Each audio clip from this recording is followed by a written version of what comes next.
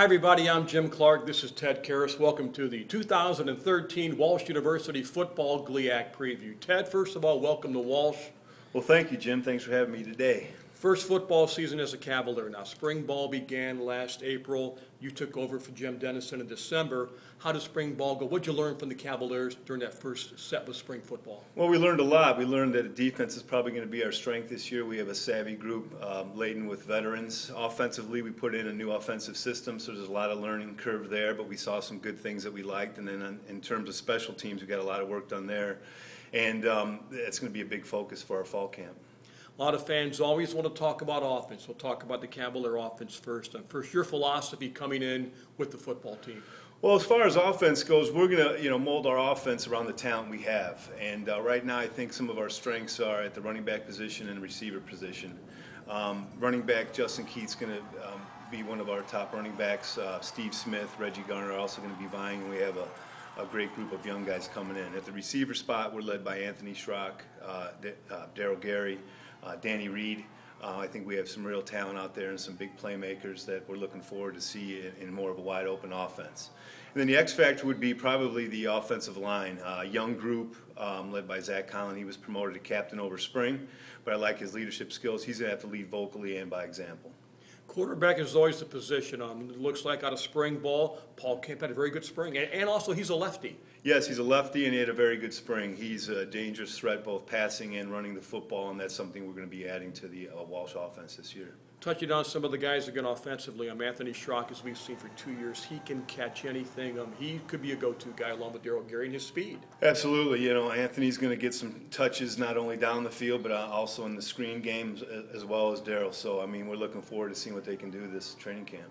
And Justin Keith, the tailback, he's had flashes of being the guy that can run the football, bust big plays. He's also worked himself to death this summer. We've seen him every day. Yes, he's working very hard. He's also been elevated to a captain as a younger player, and I like his work ethic, and I like what he can do in the backfield. And we also may be able to use him as a tight end or an H-back at times. Talk about the kick return team a little bit. Well, as far as it's part of the offense, but really it's special teams. But hey, they can generate points. Oh, absolutely. Well, Pat White had a touchdown in the spring game. We have a lot of speedsters back there. The biggest thing is getting our schemes and getting our blocks. There's been some changes to the kickoff and kickoff returns. A lot of guys are putting the ball in the end zone. So we're going to try to be very dangerous on special teams. I think that's one area going into 2013 that we can really improve upon and score some points and make some big plays and hopefully generate some more wins. How about the kicking game? Well, the kicking game is wide open. Tim Karras won it in the spring, but we're bringing in quite a few guys to challenge for that, as well as everything in our camp. Everything's going to be open to competition, but that's one spot that each and every day we're going to put them in live positions and see who's going to win it. Now, your team's in Marion, where you won a national title. We're wide open offensive teams. Can fans expect that? Oh, absolutely. Yes, we're going to do a lot of the same things we did there, but once again, we are going to mold the talent we have here. And right now, as I mentioned, receiver and running back. Let's talk defense now. This defense, a veteran defense, had a good year last year. In the GLIAC for a year, they should be a strong point. Absolutely. I like the way a lot of guys lead on defense. In fact, when we voted for captains, it was mostly almost all defensive players. We have a savvy group, a veteran group that starts in the defensive line with McLean, Roy, and Kohler, 3 seniors that want to leave a legacy here at Walsh at the Division II level. I think they're very hungry to do a good job. Linebacking crew led by Corey Farkas and Cam Trudell, along with Nate Fillett. Those guys are a really good bunch right there, and they had an excellent spring. And then our defensive back group is very experienced, fast, cover well, starting with Jamaris Brown, Pierre Raymond. A lot of good players back there, too, so we're excited about what we can do defensively. And nice coming back for this defense. For you, for a first year, there's veteran guys at almost every position defensively. Yes, there is, and I think we're developing some good depth also, so that's good. And then also I'd like to mention, Fred Thomas, who's done a heck of a job as a defensive coordinator here for a long time, someone that, I retained on staff, and he's just been a pleasure to work with and learn from. What type of defense? We're going to have to be attacking, blitzing, moving. One thing I've noticed in looking at film, I don't know if we're physically as big as many of the GLIAC teams, and quite frankly, we're not. So we're going to have to be technique sound. We're going to have to play with a lot of passion. We're going to have to put pressure on quarterback with blitzes and quick line movement. Watching film thus far, what have you learned about the GLIAC? Well, it's one of the premier leagues in NCAA Division II football throughout the country. It's a tough league. The North right now is deemed better than the South, and I could see why after watching the film. But it's a tough league, but right now we're at the bottom. We're going to work every day to try to get to the top. Here's a cliche question. What are keys for the Cavaliers to win?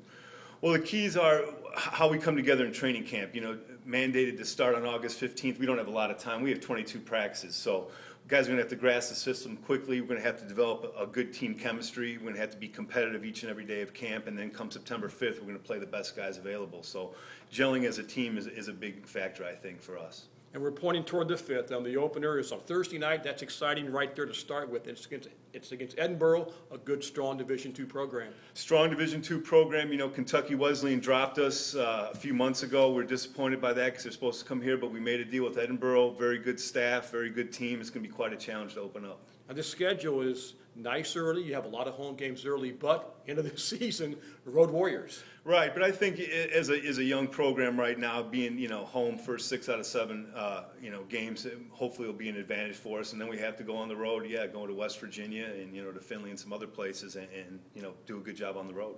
Now you're coming here with one of the greatest things in the history of football.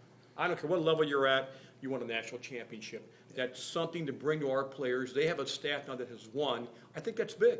Well, I do too. We think we know the formula to lead them to the promised land of a national championship, and hopefully when they come in, they're going to come in with an open mind and be led by us, and I think they will. They've grasped, the guys here have grasped that so far, but come August 14th, we're going to welcome 70 new players along with the 70 that are here, so it's going to be very interesting, but we're very excited about leading them, and we do feel that we know a formula to get there. Thanks, Ted. Best of luck. All right, thanks, Jim. I'm Jim Clark. That's Ted Karras. This is the Walsh University 2013 GLIAC Football Preview.